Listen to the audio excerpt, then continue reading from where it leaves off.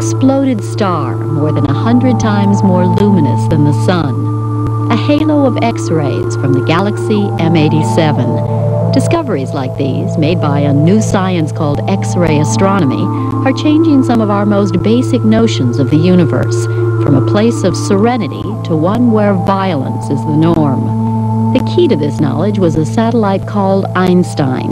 In a highly successful voyage between 1978 and 1981, it sent back over 5,000 images of X-ray sources in the sky.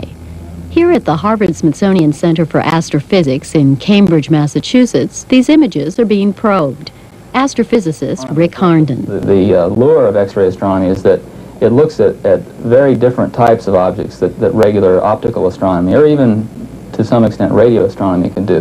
The X-rays look into a different nature of the objects in the sky and therefore see different objects.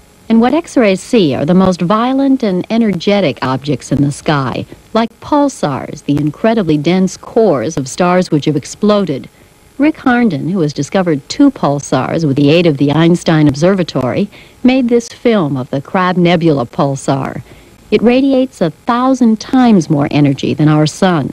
It's what's called a neutron star and is left spinning by the explosion, so you have sort of a lighthouse there. And as the star spins, this lighthouse beacon goes around and blips at you, and radio goes beep every time it goes around.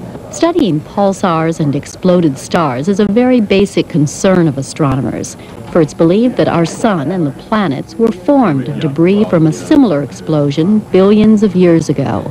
So the images gathered by the Einstein Observatory continue to provide clues to the nature and origin of our universe. Here at the Smithsonian, I'm Ann Carroll.